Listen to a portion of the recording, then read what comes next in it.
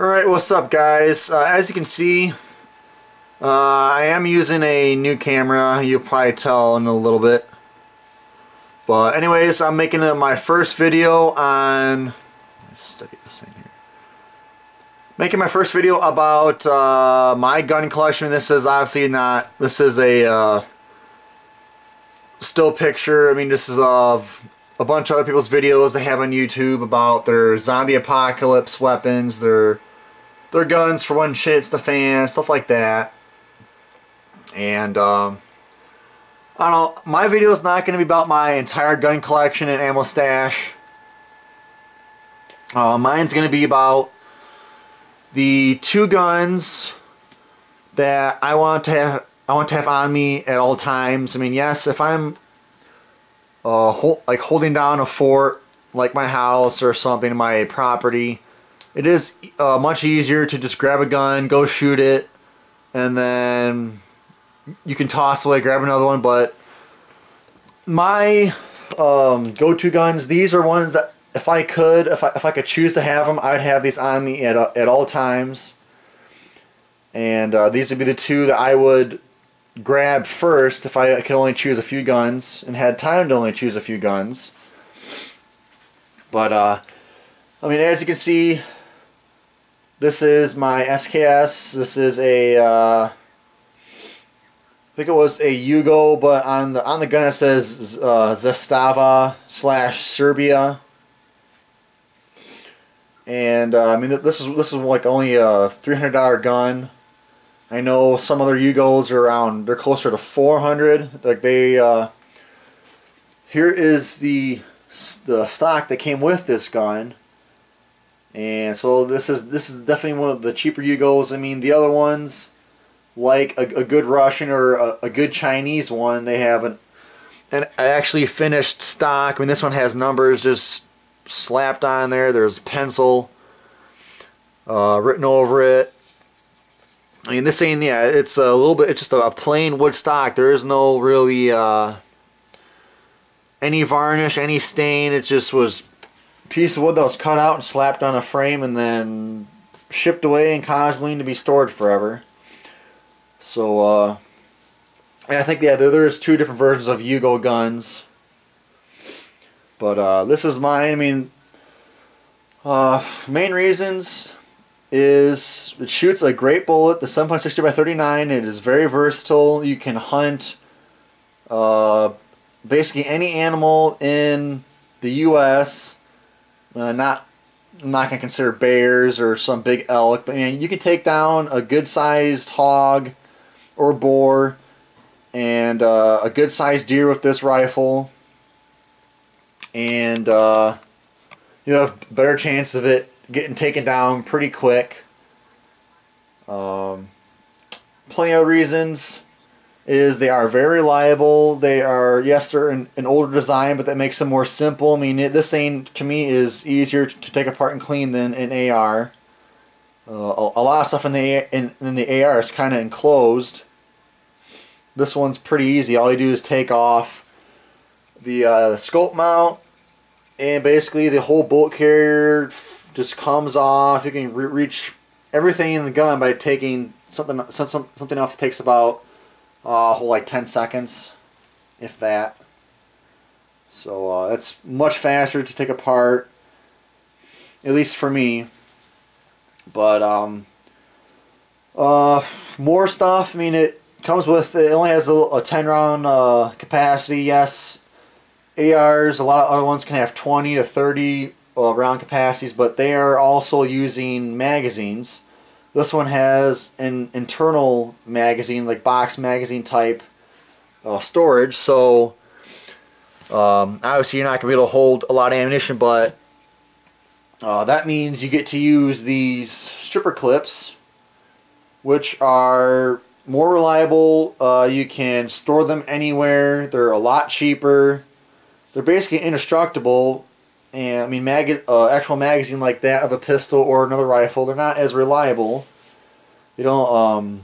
They can get dirty. The screen might get stuck inside. They wear out. They take up a lot more space, empty or full of ammo.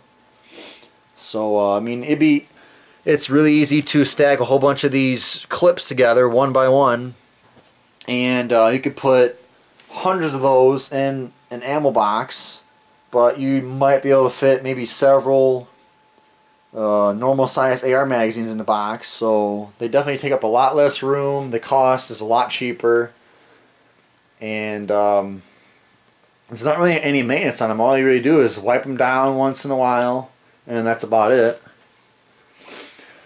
But so another reason is ammo is plentiful in the U.S., but it's even more plentiful outside of the U.S. And it's very cheap. There's several companies that make steel case ammo that can be had for around 21 cents or somewhere around there online that's per bullet. I mean, normally they could be from $3.50 to $6 online. I mean, I was at a gun show and they had like Silver Bear, Brown Bear. That stuff was at like $6 or $7 for 20 rounds, and I don't know if prices are going up, but I know the ammo I find I can get for anywhere from $4 to $5 all day long for 20 rounds. I mean, I have plenty. I have a whole case of this Russian surplus stuff. I have 1,260 rounds, so that is quite a bit. And I think it only came to like 21 or 22 cents a round, and that was I think including shipping. If it didn't include shipping, it'd be like 20 bucks. I mean, 20 cents a round, or even cheaper. But even the this Herder stuff, which this is the 154 grain. I haven't tried this out much, but the FMJ stuff, the 122, that stuff I tested in my SKS in the last video, and it performed really well. It made my gun was able to shoot the stuff and be pretty much like a tack driver. So yeah, the ammo is cheap. The stripper clips are cheap. A lot of this ammo is easy to store for a long time because like the some ammunition has the corrosive primers, and then they also have the little hold on, get that one out. They have little I'm not sure exactly what it is, but it's similar to paint, where it kind of covers the primer, and also some of the other ammunition has stuff that kind of seals the bullet and the casing. So you got that going on for you. And mainly, I mean, the gun's heavier, so yes, it's not going to be as light as a typical AR. It's longer than in a typical AR. I mean, ARs were first designed with 20-inch barrels. Now they're 16-inch barrels. You can get them down to pistol size with maybe 11 or 12-inch barrels. I forget what company makes them, or they make 7.5-inch AR pistols, but so anyways, yeah, they can get pretty light if you get an AR, but this one, it's heavier. I feel it was made to last longer. It's a simple design. It is an older design, so there are some goods and bads about it. But I mean, yeah, just overall easier to clean. I'm most comfortable with it. So yeah, that's enough time about the SKS. I'm sure everyone's heard the same thing. Everyone chooses an SKS. But here's my second gun. I don't have as much to say about it, but I don't need to because it's a 1911. Everyone knows they are really, really awesome guns. So I move the ammo out of there because I mean most of you know that doesn't go in this gun. This is a 45. But I mean the main reason why I choose this gun, again, I'm most familiar with it. I'm comfortable shooting it. I've shot a few thousand rounds through it. Nothing's even been touched on the gun besides normal cleaning and then these different grips. Otherwise, I haven't touched the gun once. Haven't really had anything fail yet, so that's pretty good. Let's see, another thing, I mean, yeah, it only holds 8 rounds of 45 caliber. Some other guns will hold more than that, or if you get a 9mm, I mean, that's plenty enough to take out a person.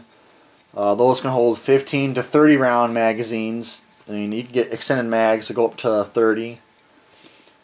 But I just like this gun because it's, I mean, it is heavier like the SKS. You can go buy a bunch of guns today, Glock, Smith & Wesson, Ruger. They all make guns that are kind of like new, a little bit newer in design. They usually have like a polymer frame, and then some have like a cast slide on there. So yeah, they are much lighter. I mean, this gun empty is still heavier than my dad's Ruger that's full of ammo and with a attack rail on there with a, you can have a red dot on there, you can have anything on that gun and it'll still be lighter than this gun empty. But I'm not a big fan of having plastic guns. I mean, I feel like this thing I could throw it at someone if somehow it didn't work and it would be fine. I'm not sure how. I mean, that's what people used to do, right? They used to pistol whip others. I don't think that plastic's going to hold up after a few thousand pistol whips, but I'm not saying we're going to be pistol whipping everybody because the gun broke. This gun's very reliable, so you're not going to have to pistol whip someone unless you just feel like it for fun, or if you don't want to waste ammo. In case you're going into zombies, you want to be loud, you crack them over the neck or the head with that thing. So yeah, I guess the heaviness is it comes out over top for that kind of stuff. But I mean, main reason it is a bigger caliber, so it can take down stuff easier. It can go through stuff easier. I mean, it is a pistol. They have really crappy penetration. I'm not sure I have a video out yet, but I think I have, like, I'm trying to think of what thickness of steel I had, but I took out my 17 HMR, and then this pistol and the 17 HMR had more penetration through the steel than what this handgun did. And this is a 45 ACP round. So it goes to show handguns, they do have a lot of hitting power, but they don't have squat for penetration on materials. Now, if you guys want to fight that claim, I can provide picture proof that a little 17 can penetrate further than a 45, which is kind of sad. I mean, yeah, the 17 is a lot smaller and it goes a lot faster, but this one carries a lot more energy. But so yeah, this one, it does more damage to a person, but against steel and stuff, it doesn't do anything compared to a varmint rifle. So yeah, I'm kind of done talking about these two guns. I mean, I just feel the most comfortable about these two with my abilities with them. So that's it for the video. I mean, yeah, there's not much else to say. Why I choose these guns is pretty easy to tell. I mean, everyone else, a lot of guys who own the SKS say the same thing. They would choose it for their go-to gun. 1911, not as many people would say it. They go with a gun that has a higher capacity. But that's my two guns that I choose. I mean, I do have others that I would grab. Got a couple little, hold on, let me turn some lights down up in here. So I got my little rifles, my 17 and 22 there, and then hiding over here is my shotgun, and then, oh no, never mind. This is both my Mosin Nagants hiding in there. So turn off the lights. So I mean, yeah, it's pretty easy. There's my bed. There's my safe. It's not really a safe, it's a cabinet, but so yeah, it's easy to grab anything I want. I'm an arm's reach away. So anyways, take care, guys. I'm Could be making more videos. I'm gonna chill back down in here. Probably look at some more stuff up on here. Look at all these guys, like this guy's zombie, his guns and stuff. So yeah, I want to watch some out. No advertisements, well, which are good, you know. They help pay for people's stuff. Like me, I make like $2 a month from all you guys clicking on my videos, so you can click more on them if you would like, because then I can maybe buy more ammo, or I'm wanting to get really nice software for video editing. As you can see, I don't really edit videos often because like my current program is a pain. So if you guys click on my ads more, then maybe I'll go spraying for a really nice video editing software and bring you nicer vids. And if you have YouTube videos, feel free to tell me that you clicked on my ads, and I will return a favor and click on your ads so we can both get some pennies from Google. So anyways, I'm signing off, guys. So leave your comments, opinions. Don't worry, I'll listen to anybody's opinions on stuff. If you want to see something more or ask more about the guns, then feel free. So I guess I'll catch you guys later, and stay tuned for the next video. They're coming out every week, so stay tuned.